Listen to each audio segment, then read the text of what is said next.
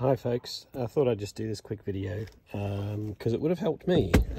Basically, there's an issue where the little ball catch, you can just see the ball catch on the end of the cable there, can pop out of this retainer. It sort of just pops out, and it means your release won't work.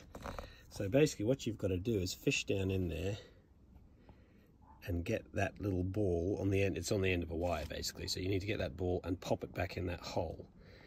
And just to sort of explain how I managed to do it is, if you, sorry, bear with me, if you pull down in front of this plastic tab, you can actually, whoop, sorry, hang on, you can actually see the cable there.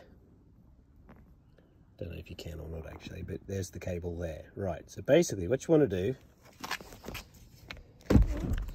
is get your finger under there and push the cable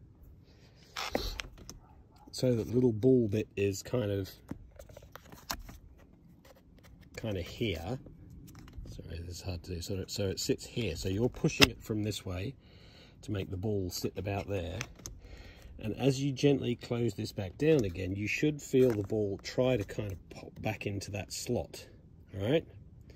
If you then pull the handle, you'll feel it pop out again. So hold it in place with your finger through here. So push that cable to push the ball out of the way.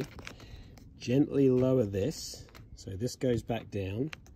The ball kind of, you'll feel it kind of popping sort of into that hole.